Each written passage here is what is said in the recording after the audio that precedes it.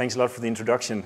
Right, so this will be type of a survey of some of the recent work on using data structure lower bound techniques and apply them to problems in cryptography. So let me start out with where it all started, namely by looking at these oblivious rams. So an oblivious RAM, you probably know better than I do, is basically a method for encrypting the memory access pattern of an algorithm. So the setup is as follows. So you have a client who wants to run a program on a large data set, but the data set is too large to store locally at the client. So maybe you want to outsource this data to the server and only fetch the parts you need as you run your algorithm. Now the problem is maybe you don't trust the server, so you would like to keep your data confidential. And one thing you can do is, of course, you can always encrypt whatever you're storing, like every block of memory you encrypt it. So then just looking at the raw data, the server doesn't learn anything. Right? But the issue is if you're running an algorithm, and let's say the server knows what algorithm you're running. Maybe you're running, your data is a graph and you're running a breadth-first search.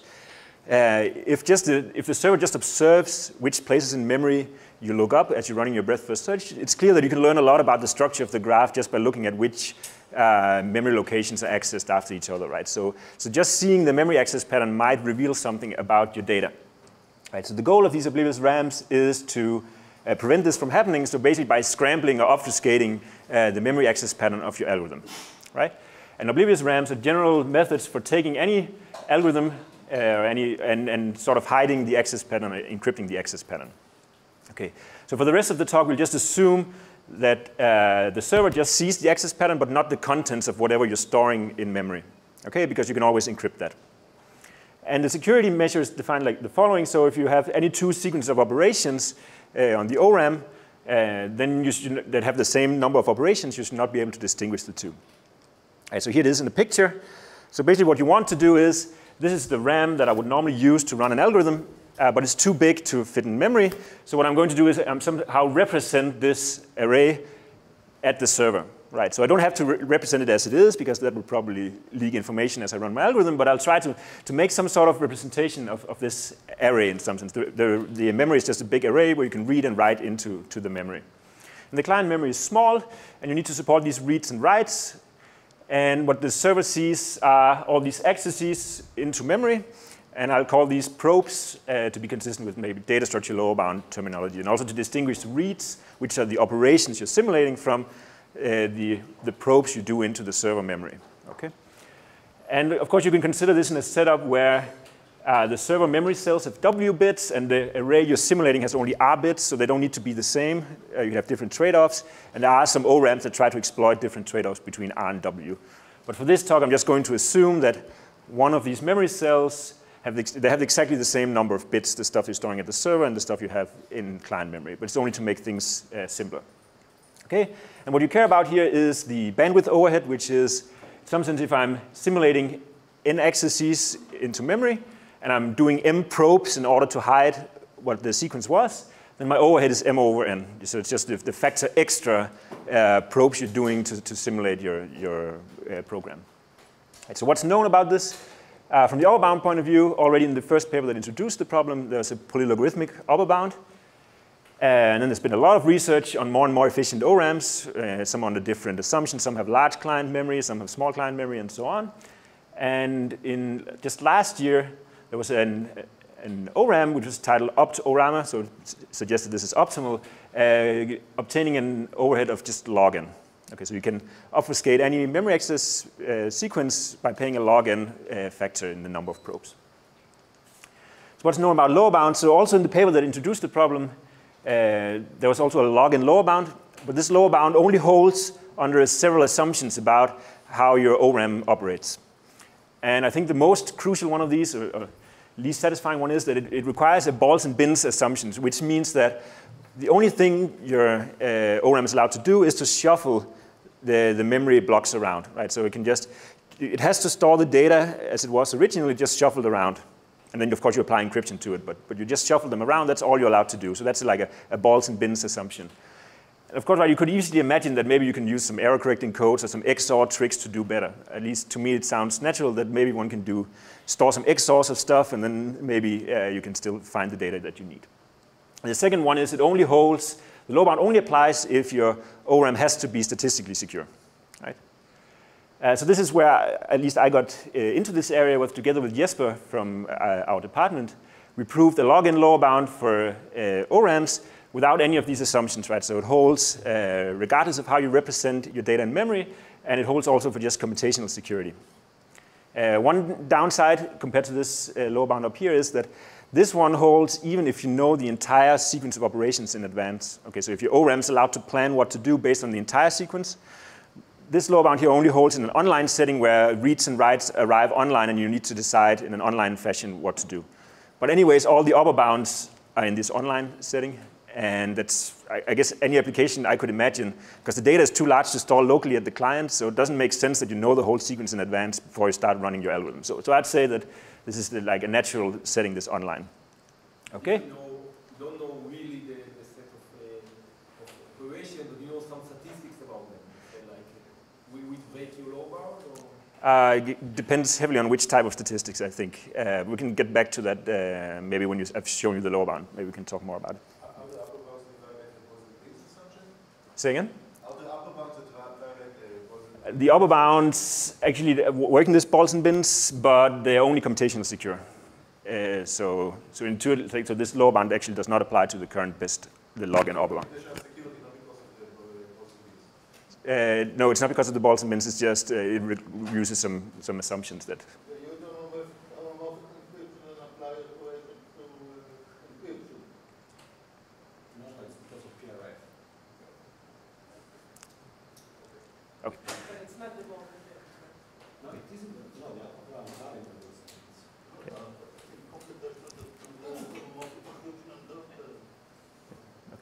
Okay, good. So I'll not show you that low bound proof yet because I think there's just a simple low bound proof that's a little bit stronger. So this is sort of the next thing we looked at when we started looking at this is that, okay, so here basically what you're simulating in an ORAM is an array with random access and you want to obfuscate the access into an array. But perhaps you could consider other types of, say, data structures that you want to represent at the server. So maybe for your application, all you really need is a linked list or a queue or maybe a priority queue. And in that case, maybe you can do better, right? Because, say, a stack or a queue only has, you can only access it in one end and you can only extract from the other end. So the access pattern is very constrained, right? So maybe there's hope of doing better than this log-in barrier if you know that's the case, right? So the lack random accesses, so there's no log-in lower bound directly based on this ORAM lower bound. So one goal one could have in mind is to design, maybe you design a lot of efficient data structures, and then for your application, you have just the right one that you need. And that was indeed the purpose of a paper from 2014 that gave stacks and queues with log-n probes, priority queues with log-squared-n probes. And I guess if you look carefully at these bounds and you know your data structures, then these are a log-n factor worse than the normal data structures, which means you might have well have taken the normal data structures and run them through the optimal ORAM. But at the time, there was no optimal ORAM. Okay, so at the time, this was better than running it through an ORAM. So it could suggest that these problems are perhaps easier to design oblivious data structures for. And so the question is if we can do better, and unfortunately the answer to that is also no, which is something we had at SOTA this year together with Kasper and Rico. And I'll try to show you the proof now because it's the same setup as for the ORAM, I think just give these stronger results. Okay, so we get a log-n lower bound for stacks and queues and priority queues and search trees and so on. Okay. So what is a stack? If you had your introduction to algorithms course a long time ago, a stack is just a data structure. You can push something on top of the stack. So here it's an r-bit string, and you could also pop, which means remove the top element from the stack. Right? So those are the two operations you need to support. And in this oblivious setting, we're given an upper bound in advance on the largest size of the stack can have during our sequence of operations. Okay, so we want to make such a stack oblivious. We want to prove a lower bound for such stacks in an oblivious setting. Okay, and I'm just going to give you the proof, assuming there's no client memory at all. This is easy to get rid of. Perfect obliviousness and this, the number of the bits that are stored in one element on the stack matches the word size, the block size. Okay, so just the simplest setting of parameters. Okay, so let me look. Oh, this is far down. I hope you can see. So here, so basically what we do to prove this lower bound is we're going to consider a hard sequence of operation, or a hard distribution over sequences of operations. So here's a sequence of operations that are designed. So first, in the first half of my n operations, I'm going to push uniform random bit strings onto the stack. Okay, one by one I just push, in this case 8, uniform random bit strings onto the stack, and then in the second half of the sequence, I'm going to pop them off again. Right, so that's of course, if you're not required to be oblivious, this is really easy. You just push them onto the stack and take them off again. But what is the crucial observation here? So the crucial thing to measure here is, so let's divide this sequence of operations into two halves, the first half of the operation and the second half of the operation, and then ask the question, while you're processing these pop operations over here, how many things will you have to access that was last time written in the first half of the sequence? Right? So does anyone have a guess? So I'm pushing 8 random bit strings onto the stack, and then I'm popping them off again. I guess the answer is there's a lot of information that I need to retrieve over here, right? Because the answer to these pop operations are these random bits that I pushed in the beginning, right? So I need to retrieve all the bits that are stored there. So if I push 8 W bits onto the stack, I need to retrieve 8 W bits. So probably I have to read 8 cells of W bits, right? Just because there's just so much information being transferred from the first half to the second half. This idea of measuring probes and the information that's transferred between several parts of a sequence of operations originates in this data structure law-bound paper by Mihai Petrascu and Eric Demain. It's called the information transfer method. And this is usually used to prove log-n law-bounds for data structures, but without any obliviousness assumption. Okay, so now, of course, we have to use obliviousness for something, because otherwise you're not going to get a higher law-bound, because stacks are easy if you're not oblivious. And so here the trick is to say, now let's look at another sequence of operations. So this is a dummy sequence of operations. I just start by pushing this all zeros bit string onto the stack. I do that 8 times, and then I pop them off again. Of course, this is a trivial sequence if I was not required to be oblivious, because I don't even need to do anything. I know the answer is 0 to all of them, right? So I just output 0 every time. But now, the question is, will I still need to do a lot of probes when I'm doing the second half of the sequence into stuff that was last time written in the first half? And the observation is that, yes, I have to do that because I need to be oblivious. And what an adversary could do is, in some sense, the adversary can look at what I'm doing when I'm processing my sequence of operations. And then the adversary could just count how many times is the second half of the operation probing something that was last time written in the first half. Because that's something the adversary can see. So let's have a look here. So the idea is, so here's the adversary, the server. So what it does is it looks at the first push, what do you write? And now I just mark those cells in memory. And then I look at the next one, I mark the cells, and I go on like this. So when I'm done with all the first half of the operations, the server knows which cells were written in the first half. And then the server starts processing the second half and counts how many times does this read a green cell. Right? And this was 1. Maybe I probe these 2. I don't read any green cells, so I don't do anything. And here I read 2 green cells, so I'm up to 3 now. And the observation is that if this was the blue sequence, the random sequence, then I know I have to do 8 probes. Right? Just because by this information transfer. So I have to do 8 probes. And this means that it's because the adversary can just look at how many probes are being done. She can distinguish the 2 sequences if I don't do 8 probes here as well. Right? I have to do 8 probes in this dummy sequence so that the adversary cannot distinguish it from the random sequence in the beginning. Okay, so 8 is the answer here again. And here's one assumption that we make in our proof, and that is that your ORAM has to be secure even if the adversary knows which probes belong to which operation. Right? So basically what we did here, right, we knew when this stopped. Right? That's the crucial observation. We knew this split point. Otherwise, the adversary couldn't do this argument. But that's, yeah? It's not completely clear from the example you gave, but this also takes into account the fact that it could be that one of the, say, you're writing the first push operation somewhere, and then a later push operation might actually move the event around. Yeah, yeah. So that also. Yeah, so we're only just measuring amount of bits that needs to be transferred. So it doesn't matter whatever it does to shuffle it, it's just an amount of bits. And there's some compression argument in the actual paper that makes it work. So it's not actual balls, but it's just the number of bits that needs to be transferred. So that's why it holds without balls and bins. Okay, so let me continue with the proof. So the trick now is let's look at another hard sequence of operations, a different one. So this distribution here first it has 4 push, then it has 4 pops, then it has 4 pushes, and then it has 4 pop operations again. So this is a different distribution. And what I'm going to do now is I'm going to divide time into 4 intervals instead. And then I'm going to measure when I'm doing these pop operations, how much do I need to read that was written in the first 4 push operations, right?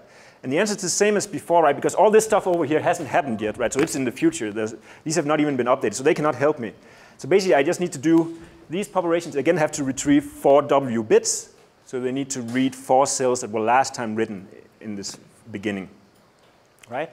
And I can do the same argument over here.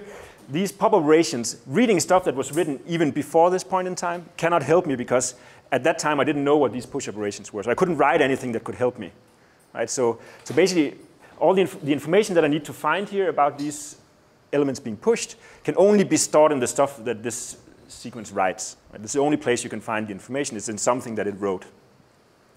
So the answer is also 4 over here. Okay, but now we can do the same trick. We have this red sequence of operations. Again, the dummy sequence.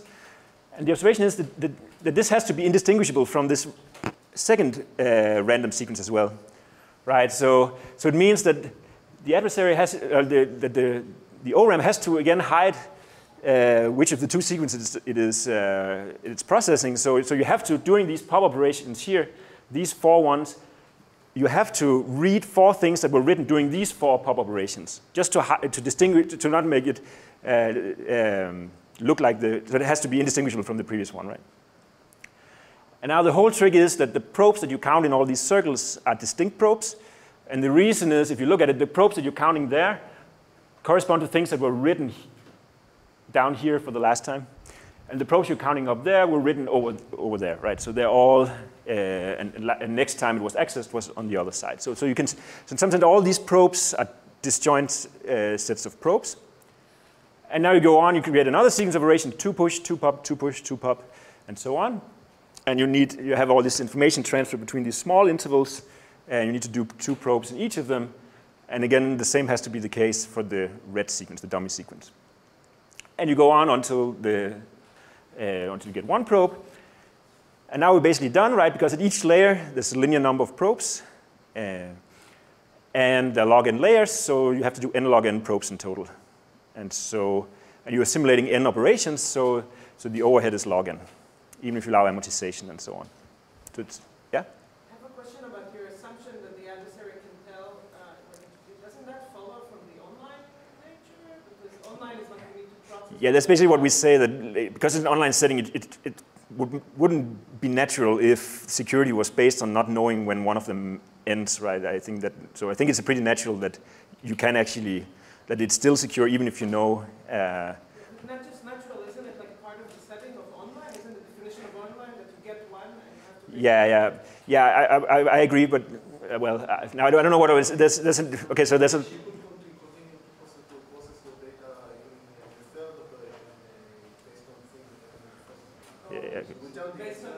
Yeah, I think this is natural, but it is an issue with this proof.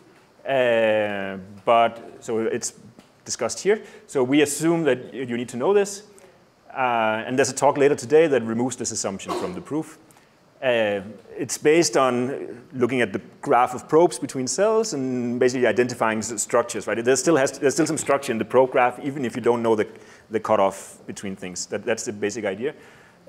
So this will be covered later today. Removing this still assumes an online. Yes, it still assumes online. Okay, so an important part is also, if you don't assume online, but looking in the offline setting, if you manage to prove a superlinear lower bound, you will also prove superlinear lower bounds for sorting circuits, which is a big open problem. So it's probably hard to remove this online thing from it. You can always assume the sorting to be hard. Say again? You can always assume the sorting to be, can assume the lower bound there. Yeah, I guess so. If you assume a lower bound for sorting, maybe you can prove conditional lower bounds. But if you want something unconditional, I guess you either have to prove an unconditional lower bound for circuits, superlinear lower bound. Is there any difference? What's Is there any difference between this proof and the ORAM proof? Not really, no. It's basically the same. These are just random. Technically, I mean, the high level. It's pretty much the same. I think we just didn't observe it the first time. And yeah. Okay. So I guess here's another discussion about. Let's also motivate something that's coming later today. So in this setup, this hard distribution that we had, right? These random sequences are very different. right? So they're quite different from one another. And what if we only like make some other assumption about what security guarantees do you want? And maybe you just want it to be hard to only distinguish nearly identical sequence of operations, which is basically what's called a differentially oblivious ORAM. And there will also be a talk later today by Pino, or no, I think it's Kevin giving that talk, yeah. So there you can still prove a log n lower bound, even for these differentially oblivious ORAMs. Okay. And this uses a different, it doesn't use the information transfer technique, it instead uses a technique called the chronogram technique by Fredman and Sachs, also from data structure lower bounds. Okay. Some more discussion. If you look carefully, there was still a gap on these priority queues. You have log squared n probes in the upper bound, the construction that's known as log squared n probes. The lower bound only said you need log n probes. It was not the overhead that has to be log n, it's the number of probes that have to be log n. Well, actually, we have follow-up work with Mark and Sarah that shows that you can actually get log n probes for priority queues using techniques from IO-efficient data structures, so normal data structures without obliviousness assumptions. So obliviousness is basically for free if you look at comparison-based priority queues that anyway have a log n lower bound for normal priority queues. I guess a technical remark, if you're really interested, is that if you look at a priority queue, if you assume that the data that you're storing is, say, order log n bit integer values, then our lower bound still holds the log n lower bound, but the upper bound can actually be made constant time if you assume log n bit integer keys in a priority queue using Torps reduction from sorting and radix sort together with that. So actually there is still a log n overhead for being oblivious if you try to exploit integer keys. If you just take a comparison-based priority queue, there's no overhead. Okay, technical remark. Okay, so then the second part of the talk, I'll sort of try to motivate a new question we looked at. It's motivated by the fact that all we've seen so far are proving lower bounds using either this information transfer technique or this chronogram technique.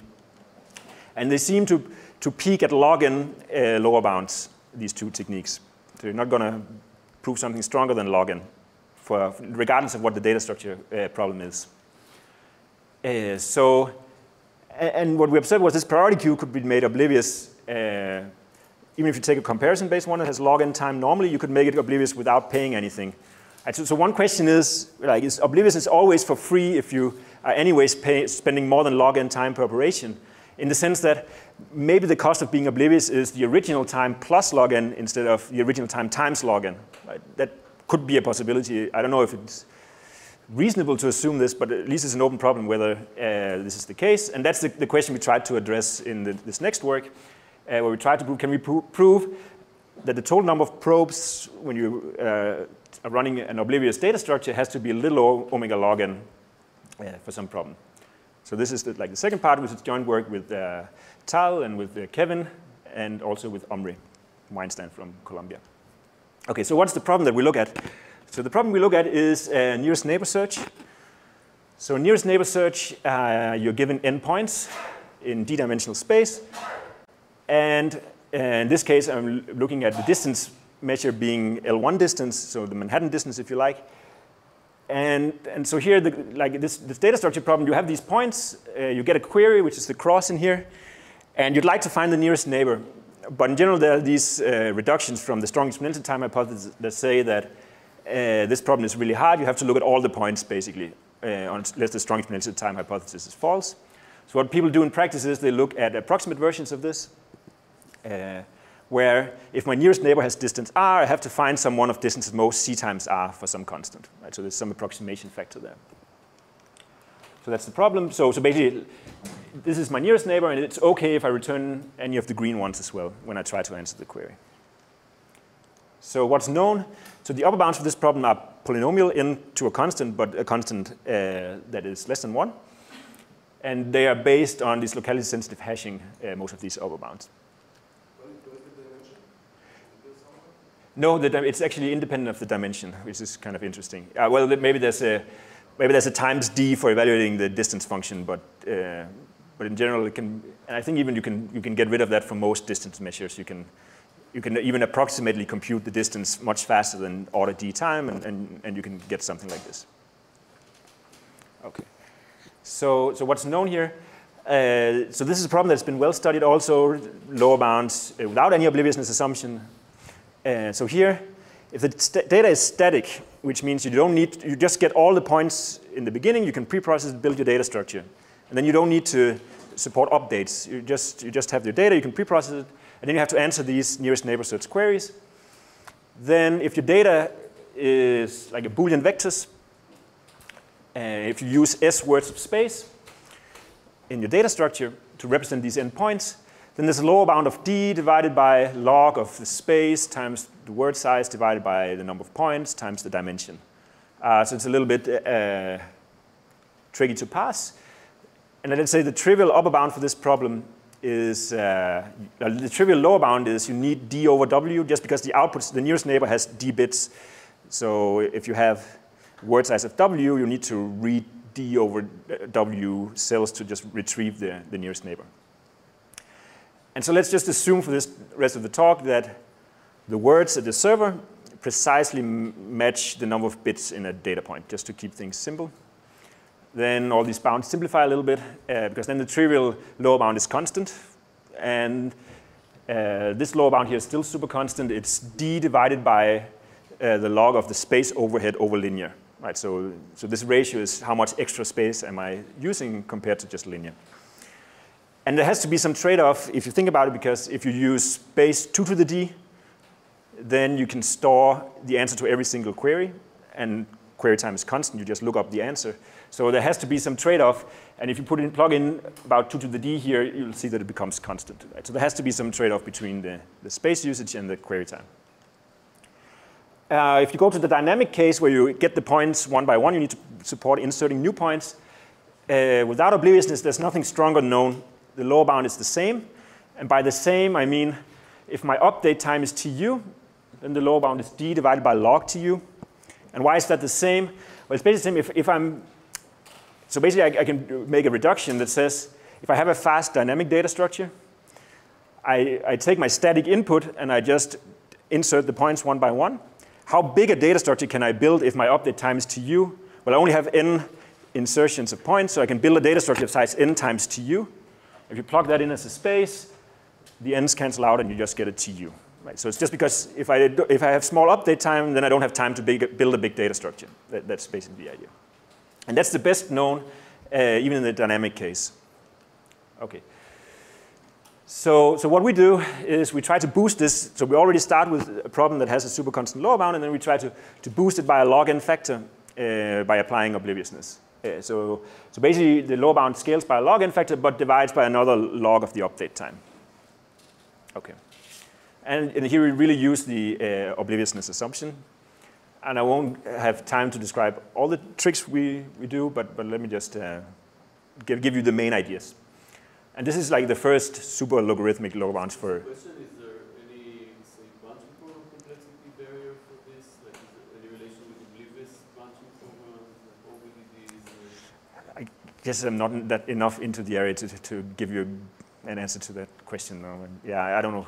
Like if you wanted to improve the lower bound, to say. If there's some barriers, let me think. I guess here's one barrier, one concrete barrier that I think, let me just show you here. So one caveat with this lower bound proof is that there are actually other data structure problems where we can prove a similar lower bound without using obliviousness. So in some sense, if we can move even higher up, I guess it would be a new type of bound in some sense. And these data structure lower bounds, the best ones, are also pretty closely connected to lower bounds for log depth circuits and stuff, especially in the static case. So there are some, I think it'll be hard to move beyond this, but yeah, I don't know. Okay, so in one sense, this is a little bit sad about the result. Is it's not stronger than what can be proved for other problems, but it is actually the first time that we can scale one of these static lower bounds or dynamic lower bound by a log n factor if we start from a problem with super constant complexity, and also. We were not able to do this without obliviousness assumptions, right? I think this has been a problem that pretty many people have in data structure low bounds have tried to do. So I think it is still exciting. It's just a little bit sad. It's not even stronger than anything we knew how to do. Okay. So to describe how we proceed, and this is a new proof strategy compared to the one I showed you before, pretty much more technical, but I'll try to get into it here. Right, so first off, let me show you how the static proof goes. Like, how can you prove the static lower bound of d over log of the space overhead? So here you need to use, of course, some property of the data structure problem. And the property you're using here is that the following. So let's say my point set is uniform random bit vectors. They just pick them independently, uniformly at random. And then there's this expansion property that says with high probability over this point set P, if I take a set of queries Q that's fairly large, so it's not all the queries that are 2 to the d possible queries, but I take like 2 to the 1 minus epsilon d queries for some constant epsilon. So I take a lot of queries, but not all of them. Then all the nearest neighbor search queries that correspond to these points will, if I collect all the outputs, will tell me half of the input set. Okay, so it's just something that all of these together somehow have like very many different nearest neighbors. So together they will collect all the points of the point set. Okay, so that's the observation we need about this problem here. And now let me try to sketch how one proves this static lower bound. There's no obliviousness assumption at all.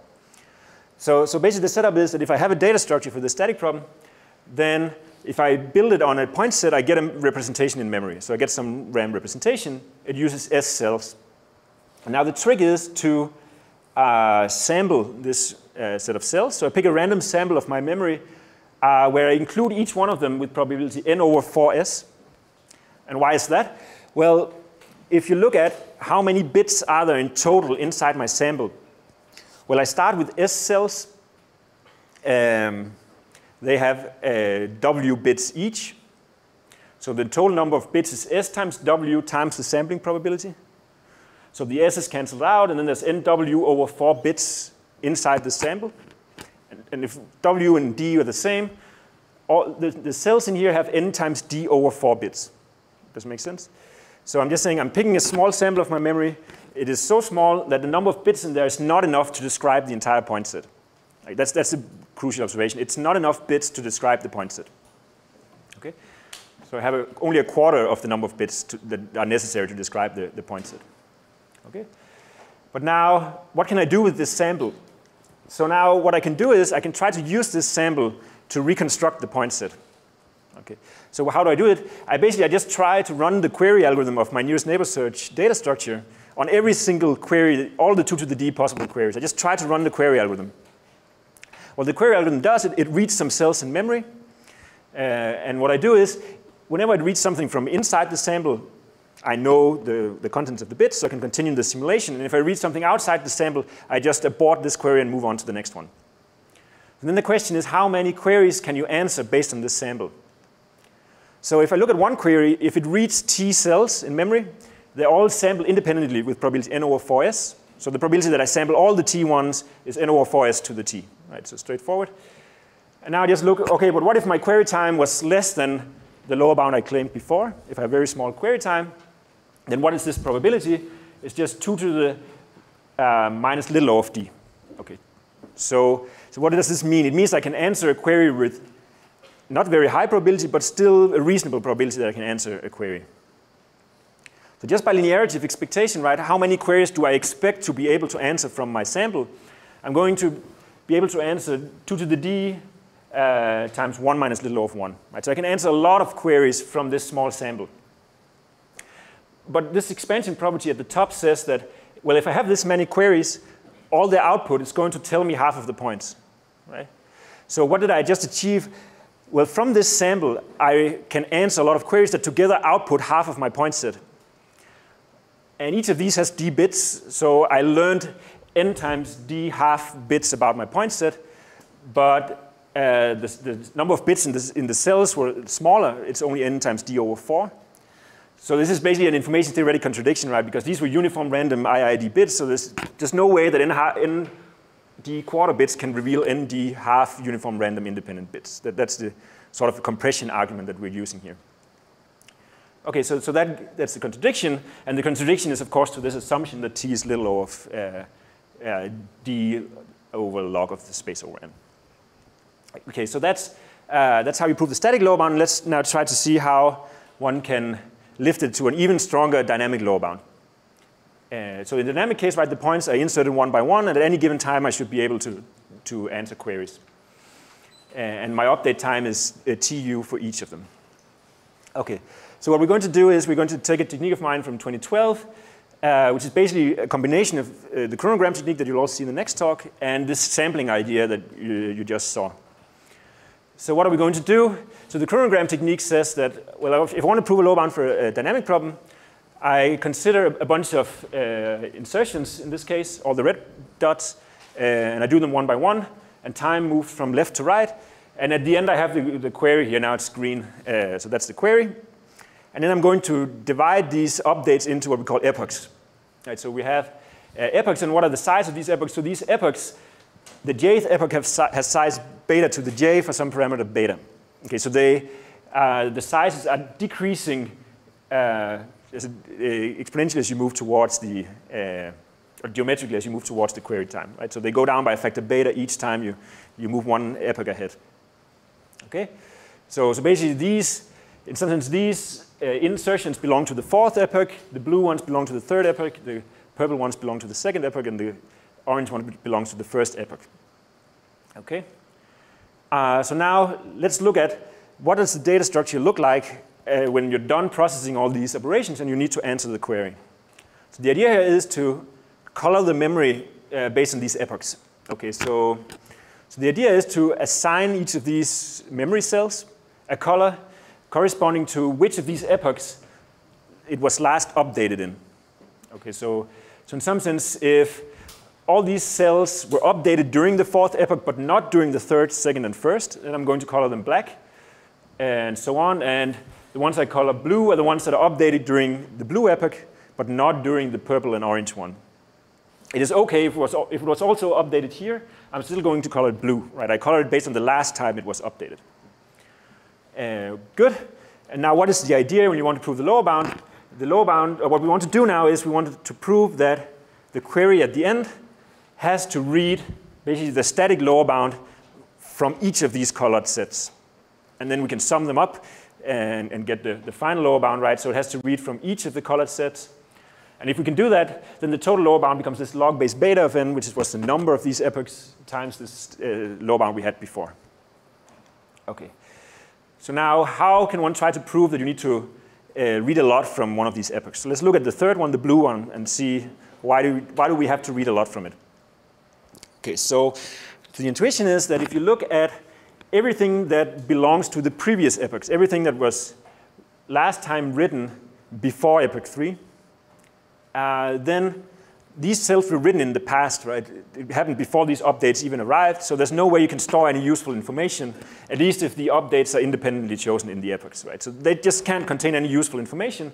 So in some sense you can ignore these cells. You can even assume that maybe the query knows them. They don't help you in answering, in revealing any information about the third epoch. Okay? You can also, let's try to look then at all these little epochs, the ones that precede epoch 3. And these one can actually contain useful information, right? Because what you could do is you can try to read some of the blue stuff and move it around and stuff like that, right? So they can actually help you in answering the query. But this is where this geometric decreasing size comes into play, because you might ask, so let's try to set this beta to be the update time squared and see what happens. So how much is stored in all these epochs in total? Well, it's basically, so how much do they write? Well, that's basically beta to the j minus 1 updates in total there, right? Because this one is size beta to the j minus 1, beta to the j minus 2, beta to the j minus 3. If beta is at least 2, it's just dominated by the next one, right? So there's beta to the j minus 1 updates. Each of them, each update changes at most TU things because TU is the update time. So the total number of cells in there is TU times beta to the j minus 1. Each cell has d bits. So basically you get, let's see, did I make a mistake? Yeah, so basically this is, if beta is TU squared, You're missing a beta factor here, so it becomes beta to the j divided by tu times d, right? So the important point is that it's less than beta to the j times d, right? So you have less bits of information than the number of bits it takes to describe the blue epoch, right? Because the blue epoch has beta to the j points, each uniform random d bits. So in some sense, all of these, even if you know everything that was written here, the blue points are still almost unknown. Okay, so this is much bigger than the next one. That's the crucial observation. So even if I tell you everything except the blue cells, the points in the blue epoch are still pretty much unknown to you. So it's roughly independent of the other epochs. So basically this means that in some sense you can treat the blue cells as a static data structure where you just hard code everything else and it's still a static data structure problem. That's the basic intuition, that the blue cells have to act as a static data structure that's independent of everything else. And then you can do cell sampling here, just like the previous proof, to prove this static lower bound in here. Does it make sense? So just because all the other stuff, in some sense, even if I reveal it to the query algorithm, they can't help me. So the blue cells, I can do the same argument as before. I need to read a lot of blue cells. Otherwise, I can answer a whole lot of queries that tells me all the blue points. Good. But there is actually a problem with what I just described. And let me try to show you what the problem is, because we haven't used obliviousness yet, right? So far, this would have just as well have worked even without obliviousness, and we don't have a stronger lower bound without obliviousness. So what you do instead is, in the hard distribution, right, all the insertions were uniform random. So let's try to see what happens, right? If you overlay these epochs, it's going to look something like this, right? You get uniform more random points, and there's some more on top and some more on top. And what happens if I look at this a query afterwards? I try to answer a query to find my nearest neighbor. And then the problem is, my nearest neighbor is almost always going to come from the biggest epoch, right? Because there's just so many more points, so the nearest neighbor will always be black, right? The black ones just cover all the space. So which means that my query, no matter how many queries I run, I'll always get black points back, so I won't learn these blue points from the blue epoch that the previous argument required me to do. Even if I do this cell sampling and answer a lot of queries, maybe all those queries just happen to have a black nearest neighbor, so I don't learn the blue points. So that's the issue here. And it's just because the first epochs are so much bigger. Okay, so which basically means since I'm not going to find the blue points, I might as well just not do any reads into the blue epoch. So the low bound breaks down. And this is exactly one of the reasons why we haven't been able to prove this in the without obliviousness. Okay. So then our second attempt is to try, okay, well, maybe the problem here was that the black points and the blue points were all on top of each other. And so it's just, you just always get a black point. So what one could try to do is, maybe let's spread them out instead. Right? So just put them in different parts of space. So maybe one could allocate the first d-half bits to say, maybe some error correcting code on the epoch number or something. So just to put them far apart, right? So that all the black points would be somewhere in space, all the blue points would be somewhere else, all the purple points would be down here, and the orange ones would be here. Like, so the first half is something fixed that depends on the epoch number, and the second half is the uniform random bits. And now, at least now I can make queries that correspond to the hard static distribution for say the purple ones, because I just take the purple prefix, the first d-half bits, and then I make the query as I would have in the static problem on the remaining d-half bits. So now I can place my query down here, and I'll find the purple points. Right, so that's good, because now I can choose which epoch to run my query, and I can find the points. But the issue is, again, in some sense, if I'm about to answer a query, and I look at it, I can just look at the prefix, and then I know whether I'm going to output something from down here, something from up there, or something from over there. So in some sense, again, I can just only read from the epoch that the answer is going to belong to.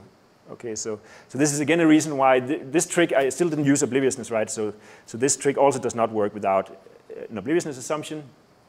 So basically, the data structure can now just read only from the epoch corresponding to the query. And now we come to the obliviousness part. So the observation is that if I have an epoch j, we can sort of place a query such that it's hard for that epoch. So I have to do a lot of reads from the cells belonging to that epoch. Right, so I have to do a lot of blue. I can create a distribution over queries where I have to read something blue. But of course, we want to simultaneously force a lot of probes in all the epochs. And this is where obliviousness comes into play, right? Because if I try to answer my query, and it comes from, say, the blue epoch, I know I have to read a lot of blue things. But if I had placed the query instead of in the black epoch, I know I would have to read a lot of black things. And an observer is not allowed to distinguish the two, right? So, and the observation is here that the server can actually compute these black sets and blue cells and orange cells as sets as well, right? Just by running the updates and collecting the cells in each one of them. So it means just to hide where the query is, in which part of the input space it is, or which epoch it belongs to, you have to do all these reads for all of them, just to hide where your query is. So you have to do these D over log to U from each of the sets to not reveal how you placed your query. So that's basically the idea.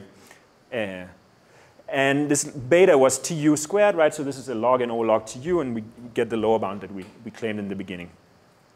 Okay. Now, I didn't have time. There are more technical details to this because it doesn't just work like this. Especially the main issue is that these data structures, I said here they were independent because they don't reveal enough information to help you. But that's actually not quite true if you try to work out the details. So actually this lower bound here only holds for statistical security. We have to use statistical security to make the lower bound work. So that's a caveat. But the idea here was basically you can now define a hard distribution for a single epoch, and then you have to hide which epoch the query belongs to, so you can sum up these hard distributions. That is the basic idea. Right. So we need statistical security. Unfortunately, it's very subtle, and I think you have to read the paper to get the details of how we circumvent this. But it is pretty subtle. So the main issue is they're not independent enough to treat them as static data structures. And the cell sampling doesn't in itself work. Yeah, that's the main problem, right? And statistical security solves this. Okay. So I think there are a bunch of interesting open problems here. So one of them is, can we prove these super log lower bounds even if we just, so without this statistical security requirement? Can we prove it if you just require computational security? So I think that's a good open problem. Other natural data structure problems, I think like an interesting one, a fundamental data structure is a search tree. Like predecessor search, so you're given a set of keys, say integers, and the query is find the largest integer less than me. It's a basic data structure and was also amongst the ones they gave a log squared in upper bound for. We saw that the priority queue could be improved from log squared to log, but what's the case for search trees, right? Can you do something better than taking the normal solution and applying ORAM to it? Right, so I think that's and my intuition would be that if you would try to do this, this technique should help. Somehow you can, because search trees, at least if you search on integers, the running time is the same whether you're dynamic or static, so there's still a static lower bound. So the hope is you can try to use these epochs, prove a static lower bound on each, and sum them up. I think that's an interesting direction. There are some things that don't work if you try to do this, but I think that's a good open problem. Can we find other applications of these ideas? And this work here was just accepted at Crypto. It's not really, so we're not using that much data structure low bound techniques, but I think it's inspired by this proof. Actually, all the proof we just gave was based on multiple hard distributions. And then because you have security, you cannot distinguish which, you have to basically do all the work for all the hard distributions summed up. Right? That's basically the idea. We use a similar idea here to prove lower bounds for secure multi-party computation, where we want to evaluate a circuit amongst a set of n parties. And the basic idea in the proof is we can define one hard distribution that makes one player talk a lot, then we can define another hard distribution that makes another player talk a lot, and we do that for every single player. We can define a specific hard distribution that makes that player say a lot, and then we can sum them up because you have to not reveal the input, so you don't know, right? So all the players have to talk a lot, basically, to not reveal any information. So I think this idea is interesting. I'm not sure, it's not really a data structure technique, but I think it's still something that one could try to use. And maybe you already do it in a lot of other places that might be the case. I don't know. Yeah. So I think here's some work here. I think it's still a fairly interesting result. It's about these lower bounds for general access secret sharing that we just saw Amos's talk earlier. So what we prove is, I don't know, maybe you like the result, maybe you don't. But basically what we prove is that either the share size is exponential or the description, the size of the function you use to reconstruct the secret has to be exponential. Okay, so what does it mean? I guess in practice it means that if I want to do secret sharing amongst n parties for general access structure, each of the parties has to use exponential space to store the decoding function, or you have to have exponentially large shares. I guess, I don't know, some are surprised, some are not surprised, but at least this is, it is a counting argument, but it uses some of these encoding techniques similar to what we just did here. Yeah, I guess it also, this result also says that if you insist on decoding via a Boolean circuit, then the share size has to be exponential. So there's some interesting things there. Yeah, I think that's. Oh. No, we said that if you insist on decoding using a Boolean circuit, either the share size or this Boolean circuit actually has to be exponentially large. Yeah, so that's basically what it says. The decoding function has to be exponentially large, and so yeah, I think that's what I want to show.